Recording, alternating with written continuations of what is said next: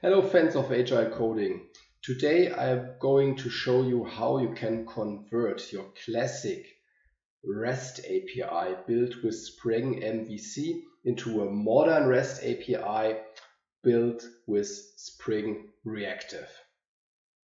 So we are doing some reactive programming in this session.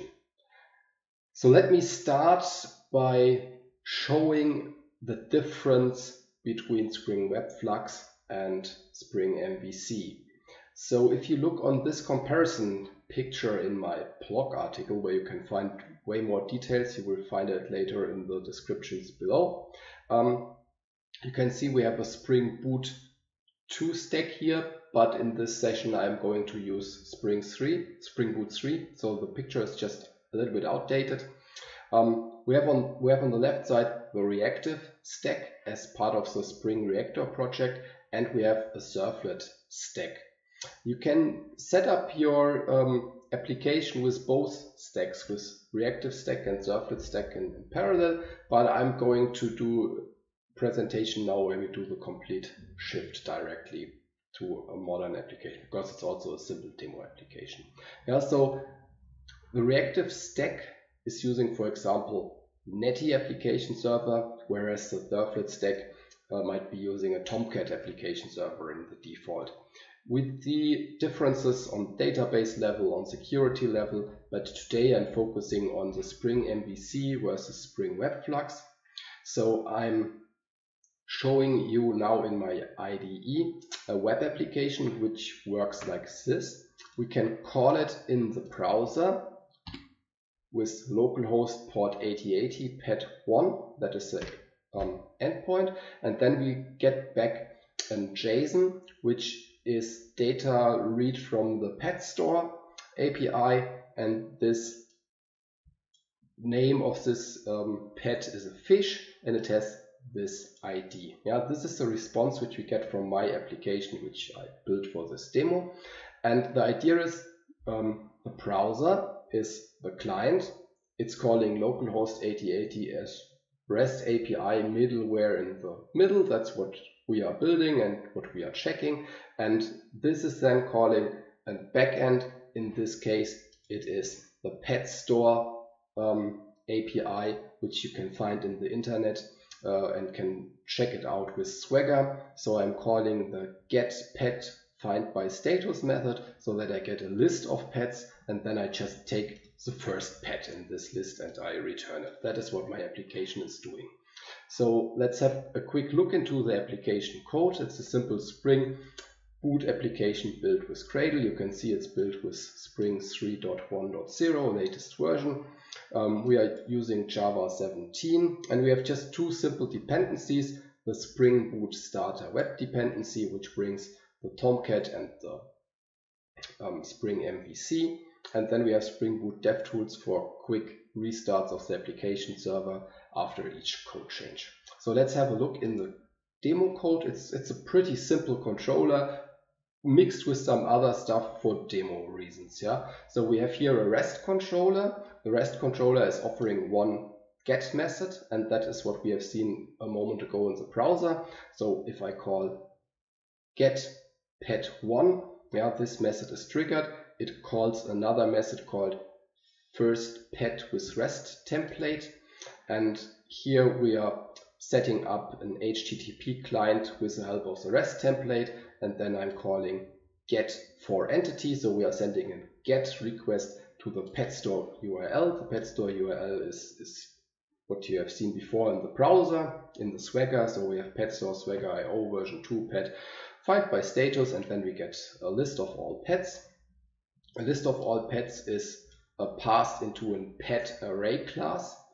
And then from this pet array class, we just take the first element and we take it from the body. Yeah, so here we get back a response, and then I'm interested only in the body, and we take the first element.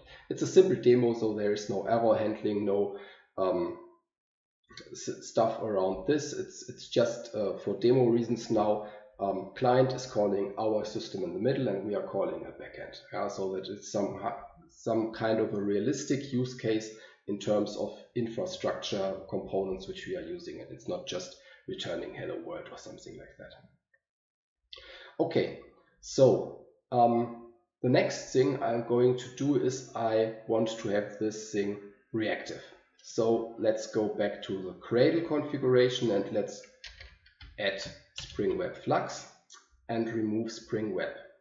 So therefore I have to quickly stop the application, save it, reload the Cradle dependencies or refresh the Cradle dependencies. It was successful, and then I can restart my application. And the first difference we should see is that we have now a Netty application server, and here you see it, Netty started on port 8080.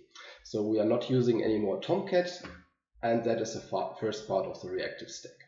But our code which we have here is still the classic implementation, so that is still working. Yeah? I can reload and I still get a response, so it's still working. But let's add now a reactive style so that you can see the difference. I added here a line which we will use later to identify the difference between the reactive stack and the modern stack. Yeah?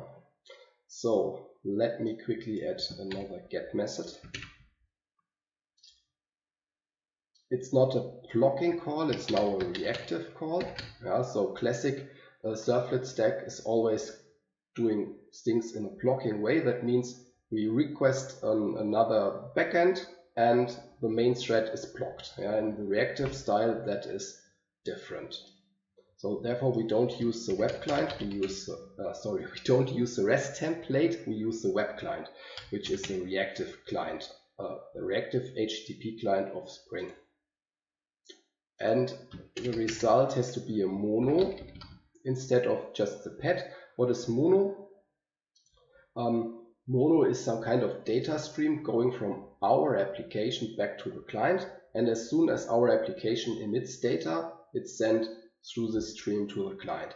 And that is the reactive style, because the client can then subscribe on it, wait on it, and only if the data gets it, it does something. Yeah? And here we will see this reactive behavior in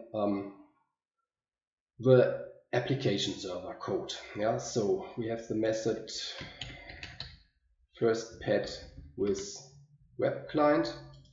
So the first thing we have to do is we are going to do the same things as we do here in the classic stack. First we are creating a new instance of the web client, of our HTTP client. Then I'm using the client to trigger an HTTP GET request, therefore I'm using the method GET. I have to define a URI, and that is again the pet store URL, so we are calling exactly the same endpoint. With retrieve I can specify what I'm going to do with the response, and I'm converting the body of the HTTP response into a pet array. So that works this way. And last step is we don't want a pet array, we just want the first pet. So we can do something on a mono which you might know from the Stream API. So we can call, for example, map to use a function which does a conversion from one type into another. Yeah, and here I'm converting pets into the first element of this array. Yeah, and the result of this is still, the result is still a mono. Let me write it clear. So it's of type mono pet. So we do not get the actual pet here in the code. We are just passing to the client the mono, and then the client can decide when he subscribes for it so that he gets the data. And that is really the different reactive style what we have now in use. And to make this clearer, I'm going to add one more line of logging here. So the web client is not waiting for the response, and so our first pet with web client method is also not waiting for the response. Okay, here I did a mistake. I forgot to rename the path, yeah, and the second get method is pet2. This is a reactive one, and pet1 is the blocking one. So now the application should restart and work. So let me restart it.